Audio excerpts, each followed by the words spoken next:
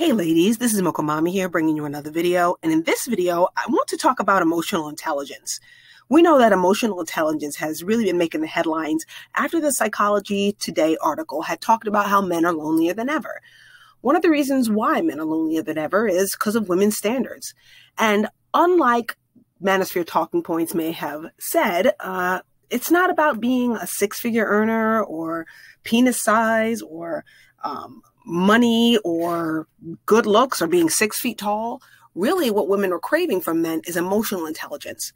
So I'm going to kind of go over a few key markers of emotional intelligence and how it shows up in the men in my life and how you ladies can better vet for emotional intelligence from those who surround you.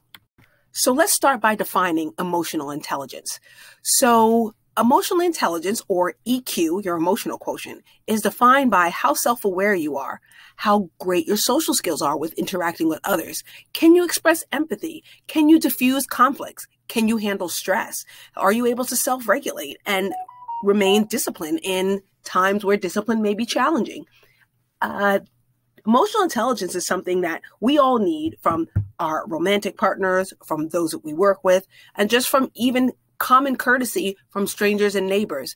So lacking in emotional intelligence can definitely be something that could be a detriment. I can definitely say the most emotionally intelligent man that I've ever met has to be my dad. His emotional intelligence helped create the woman that I am today. I can honestly say that my dad is what I would define as a very astute observer. He knows exactly what to say to who and when. How he's developed that skill? From just sitting back, observing, watching, and listening. He more so moves in silence than anything else. So I can definitely say that my dad's being able to observe people, situations, interactions between people has helped him to resolve and sometimes even avoid conflict altogether. He also is a really good listener and a really good observer and knows exactly how to treat people based on their behavior. He is very wise and intellectual in the fact that he can observe patterns and then knows how to move accordingly.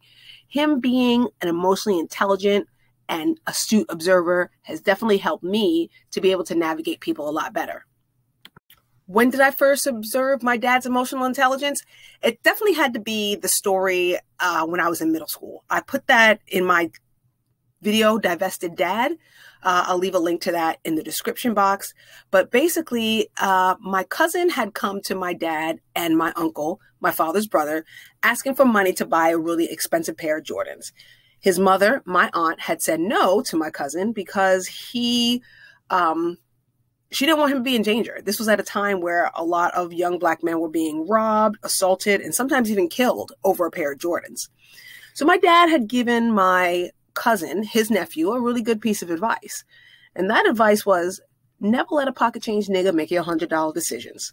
What does he mean by that? Never let someone who is unqualified to dictate details of your life do so, right? Have that type of access to you.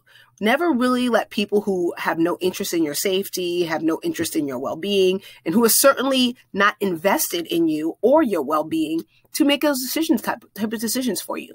Yeah, it may have not been great to not have the coolest sneakers, but his parents were people who were invested in his safety, and therefore what they say should take precedence. So again, when unqualified people feel as if they should make judgments on your life, really, they always tell us don't shoot the messenger, but sometimes you got to take aim at that messenger. That's part of being emotionally intelligent.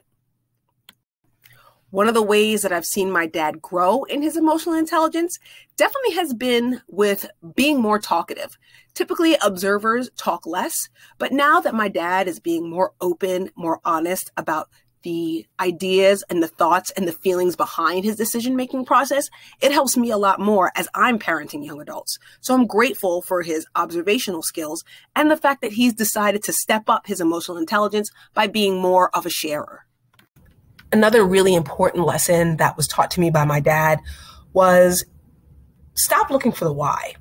People's behavior towards you should always be the dictator of your behavior towards them. So I'll give you an example. The book Life, I Swear by Chloe Labuezo. A lot of times we're always wondering, why do these pygmies do this? And why do these prolific, educated women always choose these thugs? That book really gave the answer to the why. But we have to understand that a lot of times we'll never get the answers to those questions. So it's just really important, and it's a better use of our time and our emotional energy to just move on from it. People's behavior towards you is going to always dictate your behaviors towards them. The motivation behind it is not as important. So we have to set up that boundary of not giving people the benefit of the doubt, because the only time that it benefits, the only person that it benefits sometimes is the other person. So we have to really make sure we're setting that boundary and to not always be looking for the why, but just know how to move on. The next emotionally intelligent man that I would like to bring up, of course, is my husband, because his personality is definitely that of a problem solver. There's a reason why I put the Rubik's Cube up there, because he loves those types of mind games and those types of puzzles.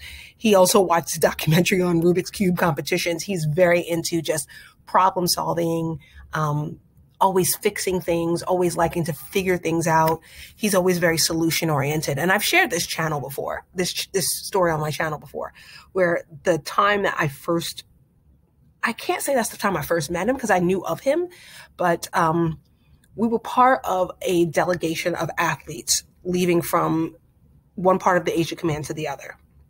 He was the highest ranking person, so therefore he was the officer in charge. And the pugilist delegation, they have lost their equipment. Like, these are like the boxers, the wrestlers. Somehow their equipment got lost in transition.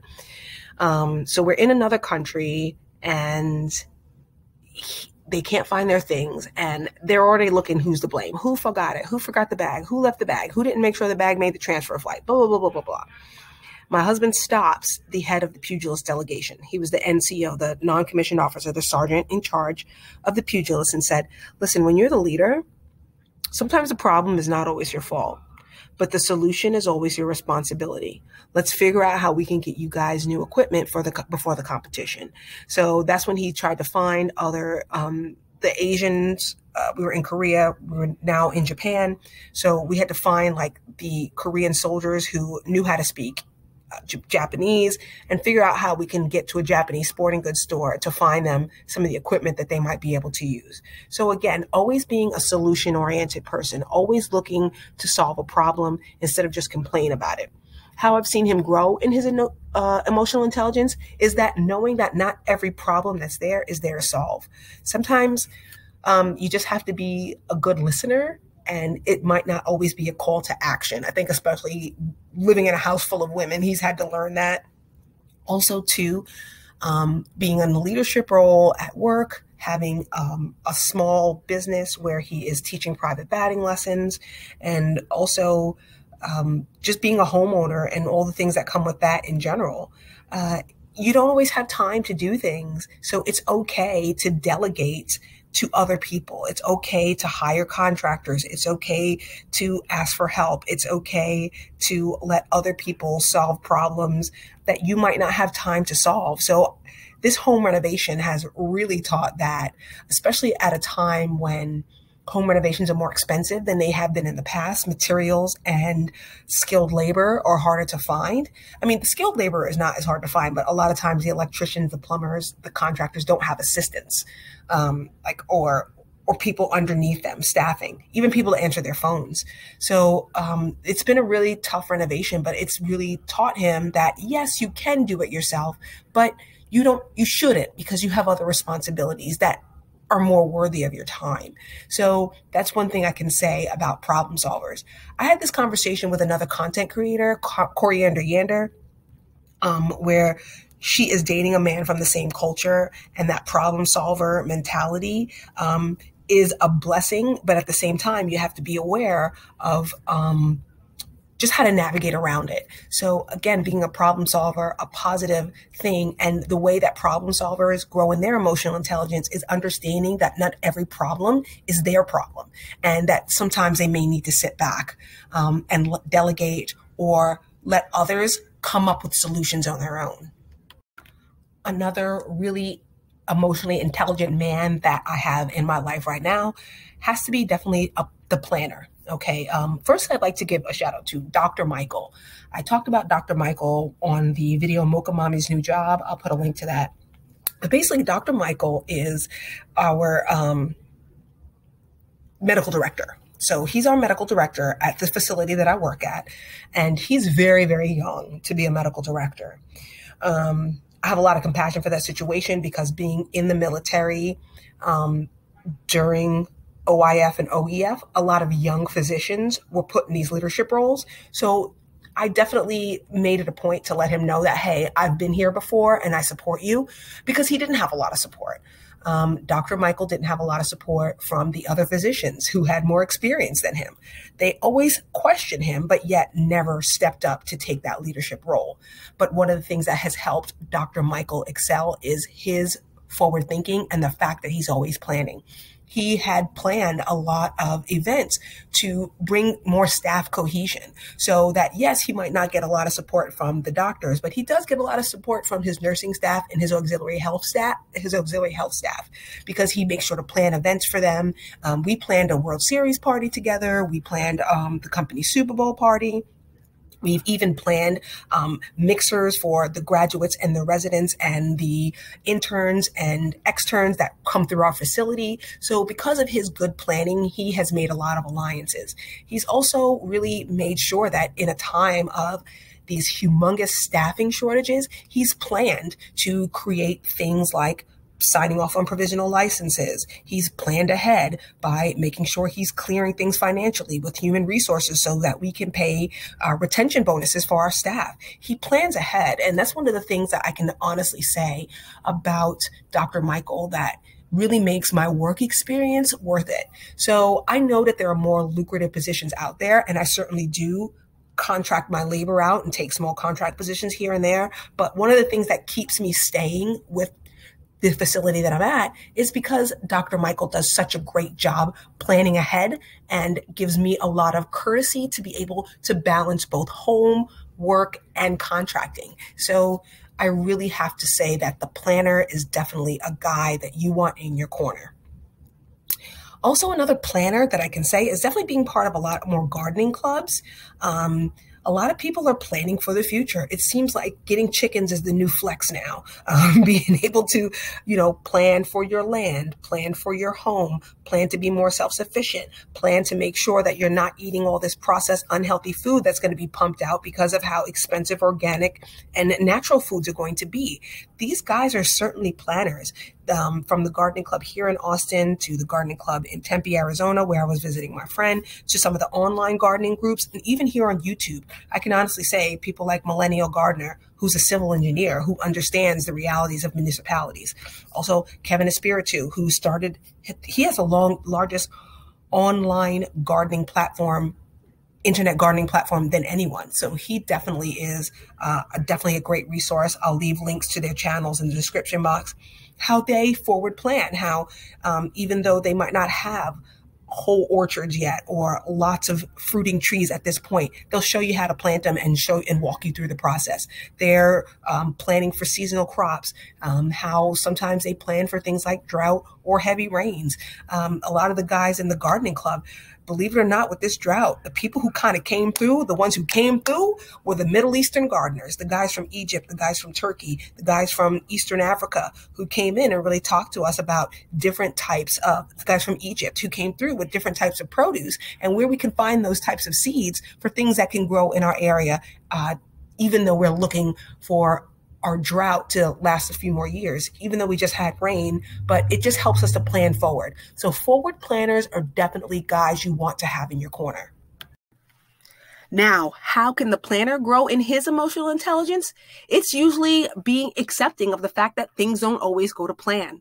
They have to be able to self-regulate and to understand and cope with the disappointment of that even though you plan for things A, B, and C, sometimes D happens. So being able to monitor and manage your emotions and the conflicts that arise when things don't go to plan, then that's the way the planner can grow in their emotional intelligence.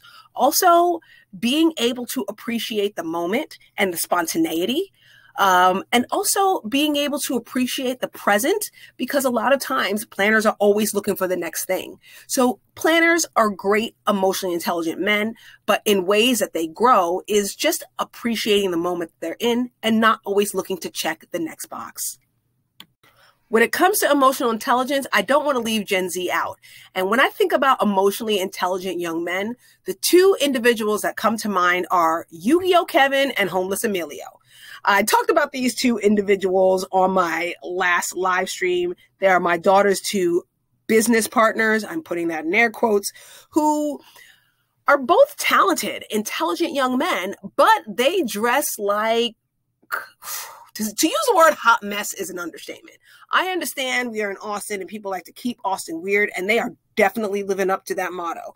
But Yu-Gi-Oh! Kevin and Homeless Emilio are beginning to grow in their academic and professional careers, and they're starting to understand that not only is it important to be secure in themselves and to represent the artistic Gen Z culture that they're a part of, but it's also important to respect the corporate culture in the areas where they want to grow and in the places they want to develop for their future careers. So seeing them still adhere to their individuality, but still make it a point to tone it down to make sure that the customers and clients that they interact with can take them seriously and they can be taken seriously has been quite the journey. And I'm grateful to be able to be a part of their lives to witness it.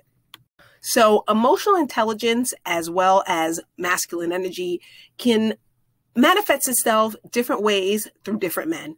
And what I want to say is that no one man is ever going to be complete, because every single one of us can stand some effort and some time devoted to our own personal growth. This is Mocha Mommy, and I'll see you in the next video.